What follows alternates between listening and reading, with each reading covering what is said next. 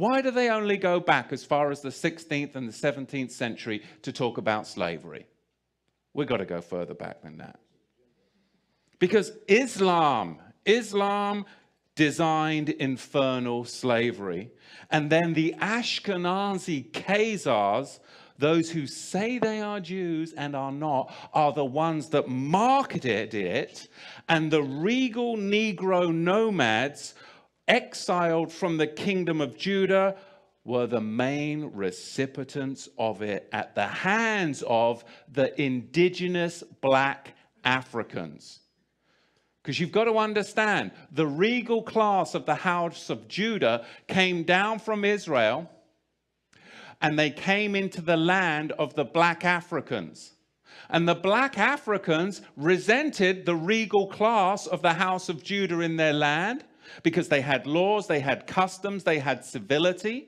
And they were a regal class of Negro that came down into Africa. And later on, it was the Ashkenazi, the Islamic slave traders as well, that then worked together with the indigenous black Africans to enslave the regal house of Judah.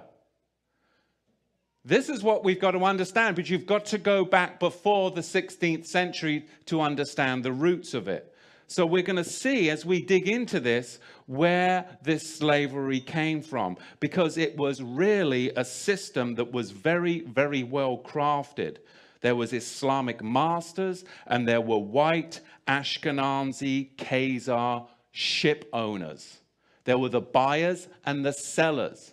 And they're not going to fill you in on all of this, but really you've got a four-tier system. Number one, you have the Negro nomads that were exiled from the kingdom of Judah. Number two, you had indigenous black African hunters that resented the regal Negro nomads that had come into their territory with their own customs, with their own laws that were different and would not assimilate into their tribal culture. They were their own tribe. They were the regal house of Judah. And number three, you had Islamic trappers that worked with the indigenous black Africans to trap the regal Negro house of Judah. And then you had them sell them to the Ashkenazi ship merchants. It's enough to go further back. Do you know how many blacks in America have been lost to Islam? It's outrageous. That's not your tribe. Your tribe is Judah. Muhammad's tribe enslaved you. Why would you convert to Muhammad's tribe when you're of King David's tribe? Don't convert to the tribe that enslaved you and then sold you to Ashkenazi ship merchants. More black Negroes have been lost to Islam in the 20th century than any other believing, Bible-believing group. It's outrageous because they don't want you to know who you really are and what tribe you're from, but you're not from Muhammad's tribe. Never were. Never were. You are a regal Negro class from the royal house of Judah. Amen. It's outrageous to me. Islam is not the black man's religion. It's for those of the Banu Hasham clan of the Quraysh tribe. That's who it's for. It's not from the tribe of Judah. Never was, never will be. It was never the religion of the Negro nomads in Africa because they were exiled from the kingdom of Judah. In Joel chapter 3, verse 6, it talks about these indigenous black Africans in collusion with the Ashkenazi because they were selling the Negro house of Judah to the Greeks. And who did the Greeks? The Greeks, they invented democracy, didn't they? Didn't they just? You see, Africans weren't selling their own people. They were selling a tribe that had encroached upon their land, a higher educated, regal class that had judges, coppersmiths, goldsmiths, and all of this, and they did not assimilate in, and they wanted their stuff, and they wanted to get paid by Islam, and Islam wanted to get paid by the Ashkenazi ship merchants.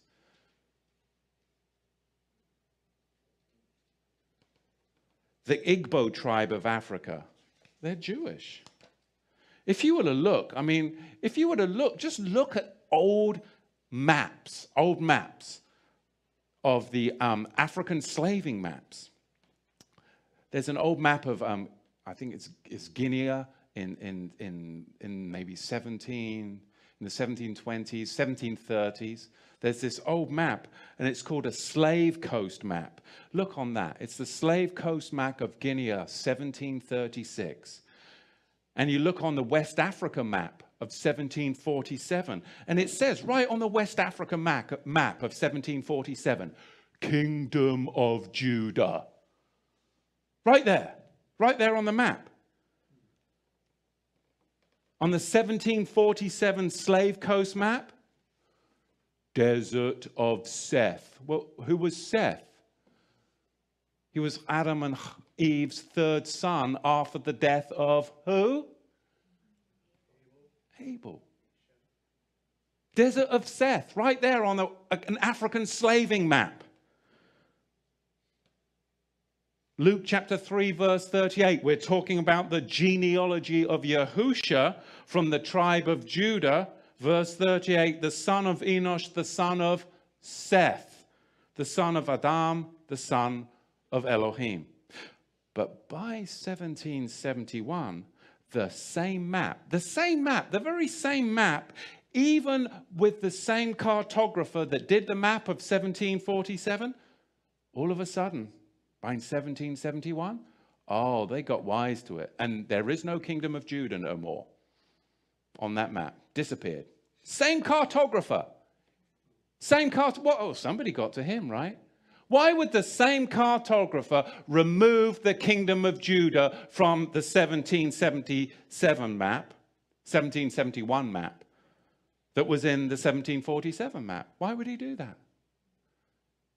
You see, you've got to go further back, because the more we go along this timeline in this day that we have, people don't understand what has gone on in the past. And we are making the very same mistakes as we come to this apocalyptic time of days that we're living in.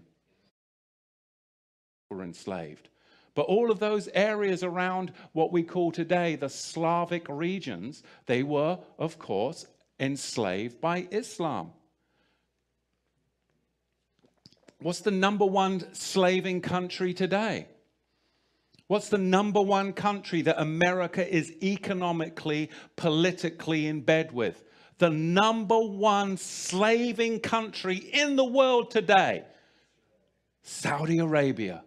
Our whole currency is connected to a slaving country that enslaves women, children, and men from all over the world. And they say nothing.